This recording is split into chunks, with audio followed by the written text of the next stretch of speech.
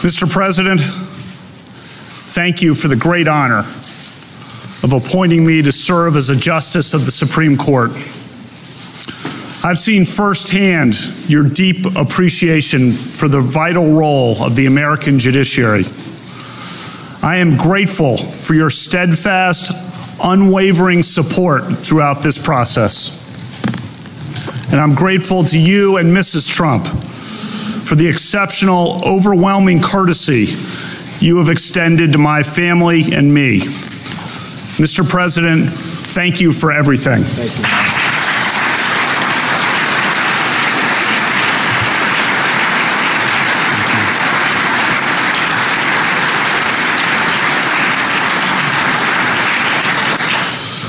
I'm honored to serve on a Supreme Court headed by Chief Justice John Roberts. Chief Justice Roberts is a principled, independent, and inspiring leader for the American judiciary. As a country, we are fortunate to have John Roberts as Chief Justice of the United States. I'm honored to serve alongside all of my new colleagues, each of whom I know, and each of whom I greatly admire and deeply respect. All 9 of us revere the Constitution. Article 3 of the Constitution provides that the judicial power shall be vested in one Supreme Court. The Supreme Court is an institution of law. It is not a partisan or political institution. The justices do not sit on opposite sides of an aisle. We do not caucus in separate rooms. The Supreme Court is a team of 9, and I will always be a team player on the team of 9.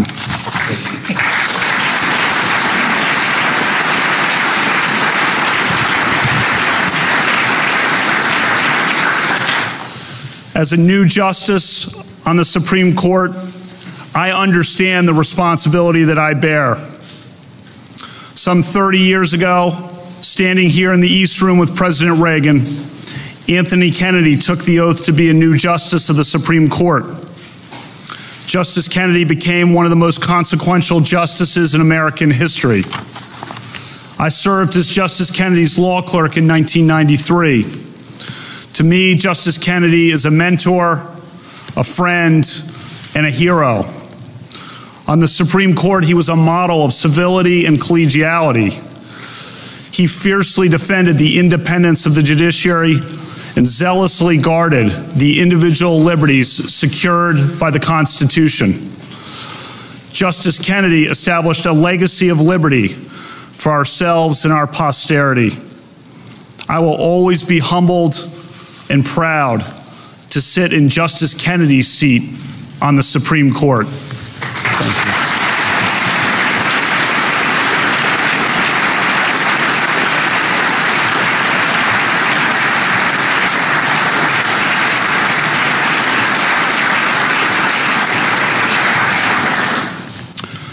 I thank the members of the United States Senate, Senate Majority Leader Mitch McConnell, for his leadership and steady resolve. I thank Judiciary Committee Chairman Chuck Grassley for his wisdom and fairness. And I give special gratitude to Senators Rob Portman, Susan Collins, Joe Manchin, John Kyle, and Lindsey Graham. They are a credit to the country and the Senate. I'll be forever grateful to each of them and to all the senators who carefully considered my nomination. Presiding over the final vote in the Senate on Saturday was Vice President Pence. I'm grateful to the Vice President for his sound advice and faithful support. I thank counsel to the President, Don McGahn, who was a warrior for fairness and performed his critical duties in the finest traditions of our Constitution. Thank you.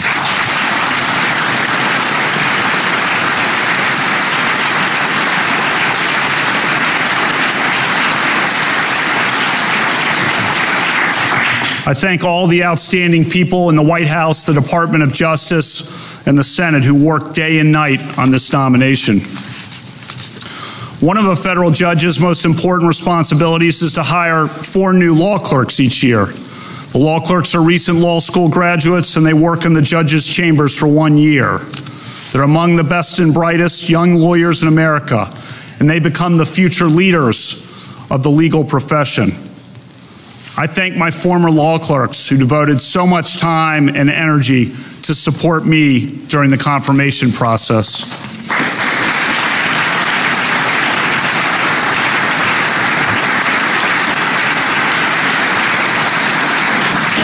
Inspired by my mom, who was a trailblazer for women in the law, I've worked hard throughout my career to promote the advancement of women. Women still face many barriers in the American workplace, and all of us have a responsibility to address that problem. During my 12 years on the D.C. Circuit, a majority of my law clerks were women, and almost all of them went on to clerk at the Supreme Court.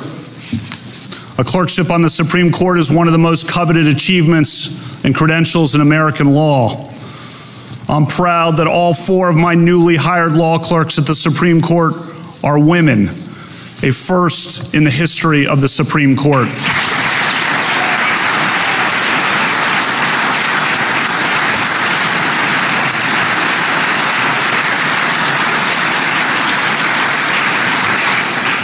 Tonight, I thank all my friends, so many amazing and fearless friends, from my high school days, college, law school, clerking, the Bush White House, including President George W. Bush.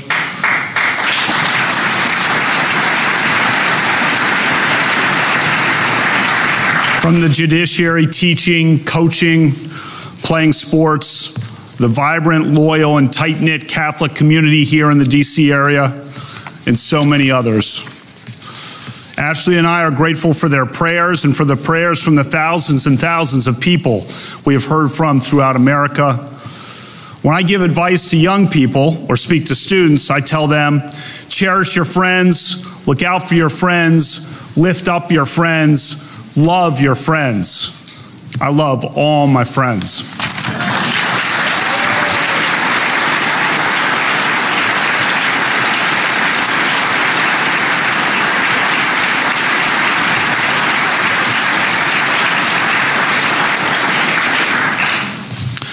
I thank my family. My mom, Martha, and my dad, Ed, are here. I'm their only child.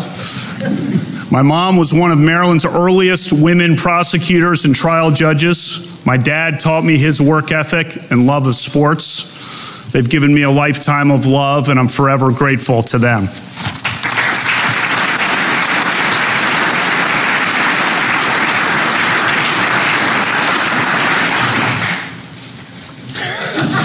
My daughters, Margaret and Liza, are smart, strong, awesome girls. They're in the middle of fall lacrosse, looking forward to the upcoming basketball season. I thank their teachers for giving them the day off tomorrow so that they can come watch 2 cases being argued at the Supreme Court.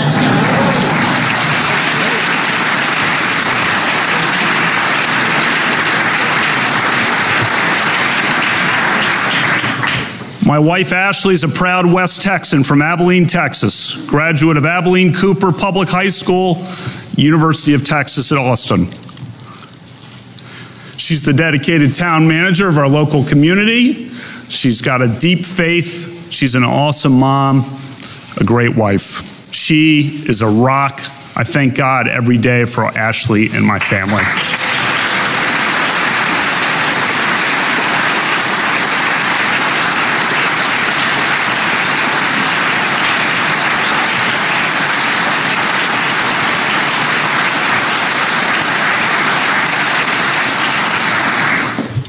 The Senate confirmation process was contentious and emotional. That process is over. My focus now is to be the best justice I can be. I take this office with gratitude and no bitterness. On the Supreme Court, I will seek to be a force for stability and unity. My goal is to be a great justice for all Americans and for all of America. I will work very hard to achieve that goal. I was not appointed to serve one party or one interest, but to serve one nation. America's Constitution and laws protect every person of every belief and every background. Every litigant in the Supreme Court can be assured that I will listen to their arguments with respect and an open mind. Every American can be assured that I will be an independent and impartial justice, devoted to equal justice under law. Although the Senate confirmation process tested me, as it has tested others, it did not change me. My approach to judging remains the same. A good judge must be an umpire, a neutral and impartial decider who favors no litigant or policy. A judge must be independent and must interpret the law, not make the law. A judge must interpret statutes as written, and a judge must interpret the Constitution as written, informed by history and tradition and precedent. In the wake of the Senate confirmation process, my approach to life also remains the same. I will continue to heed the message of Matthew 25. I will continue to volunteer to serve the least fortunate among us. I will continue to coach, teach, and tutor. I will continue to strive to be a good friend, colleague, husband, and dad. As in the past, our nation today faces challenges and divisions. But I am an optimist. I live on the sunrise side of the mountain. I see the day that is coming, not the day that is gone. I am optimistic about the future of America and the future of our independent judiciary, the crown jewel of our constitutional republic. As a justice on the Supreme Court, I will always strive to preserve the Constitution of the United States and the American rule of law. Thank you all.